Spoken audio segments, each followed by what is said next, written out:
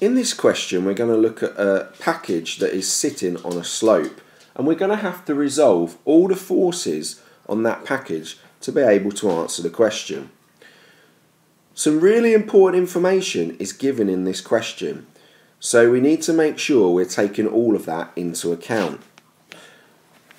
We're given information about the angle of the slope because we know tan theta is 3/4. We're given information about the coefficient of friction, so we know that mu is 0.5. And we're told that the package is in equilibrium and is on the point of slipping down the plane. Now, the first part of this question says to draw all the forces acting on the package. Now, I would recommend that we draw a diagram like this on any question that involves slopes.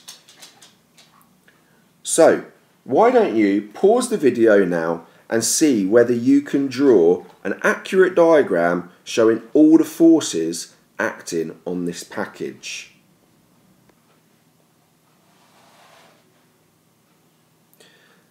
Now, let's see whether you manage to draw all the forces that are acting on this package.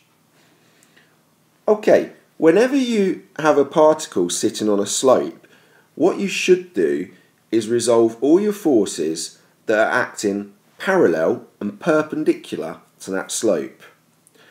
The first three forces that we can always put on to our diagram are the components of weight acting down the slope and perpendicular to the slope, and also the normal reaction. So, the normal reaction R always acts perpendicular to the slope. The component of weight down the slope is mg sine alpha in this case. And perpendicular to the slope is mg cos alpha. Okay, now we need to start using some of the information that we were given in the question. We're told that the package is on the point of slipping down the plane. That should tell us that F max is acting up the slope. So we can add on F max there. Now we need to resolve the components of this force P that are acting perpendicular and parallel to the slope. So, the component of P acting up the plane is P cos alpha.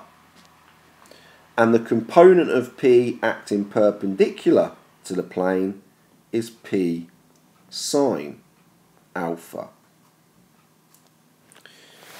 Now, if you're not sure why those components are acting in those directions, you really need to check back in your notes, and if you're still not sure, be asking a teacher to explain why those are the components of P acting perpendicular and parallel to the plane.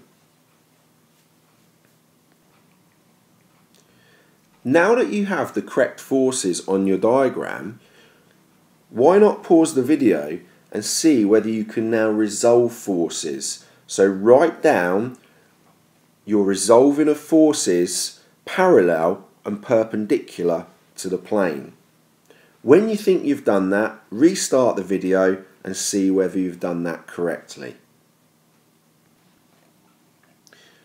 We can now resolve our forces using the forces that we showed on our diagram.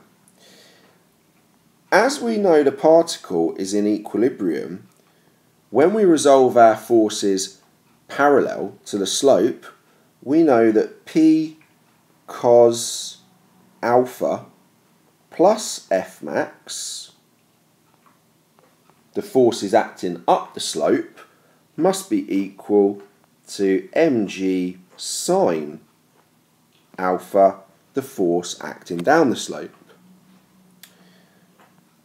we can resolve our forces perpendicular to the slope and say that the normal reaction R is equal to P sine alpha plus mg cos alpha.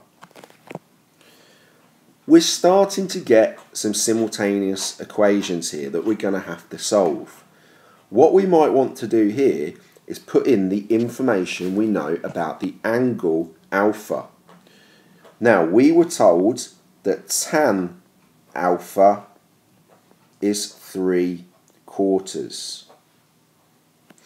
Now, remember, and this should be in your notes, that when we have a triangle that has alpha in, and we know that tan alpha is 3/4, so opposite 3 over adjacent 4, we can see here that we've got a right angled triangle, and using Pythagoras, the hypotenuse is 5.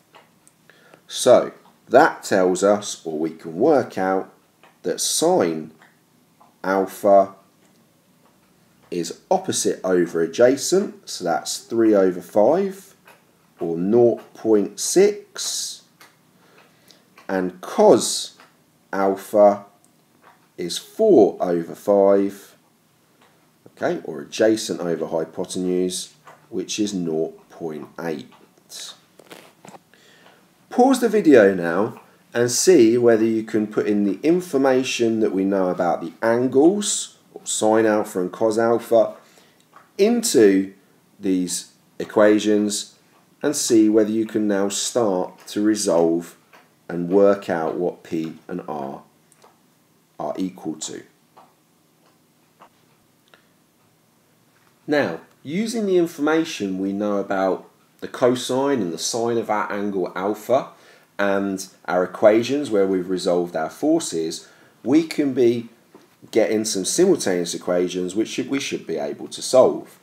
So, if we take our first equation, which was P cos theta, we can now be writing that as 0.8p, okay, plus F max. Now F max is mu r, and we were told our coefficient is 0.5, so F max is 0.5 r, and that's equal to mg sine alpha. Now we know the values of all of those. It's 1.1 times 9.8 times 0.6. So we can work out what that is.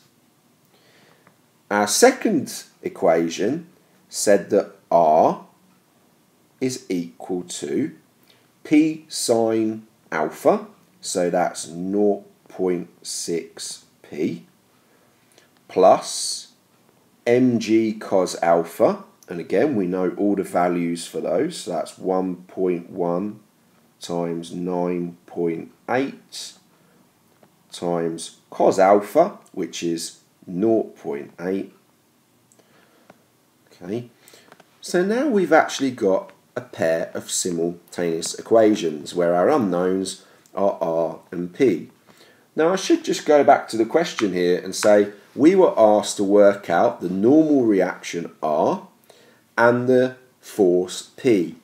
It doesn't matter which order you work these out in, okay, as long as you work out one of the forces and then you can use that to work out the second.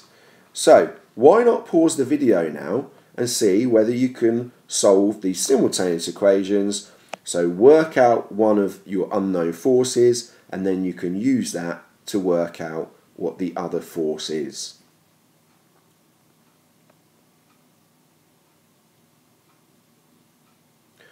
Okay, now if you did that and you worked out one of your forces, so either P or R, and then used it to work out your second force, you should have got solutions that P was equal to 1.96 newtons and R is equal to 9.8 newtons. Now, if you didn't get either of those answers, I suggest you perhaps go back a step, make sure all your calculations were correct and match what we've done in the video, okay, and just double check your solution to your simultaneous equations. Okay.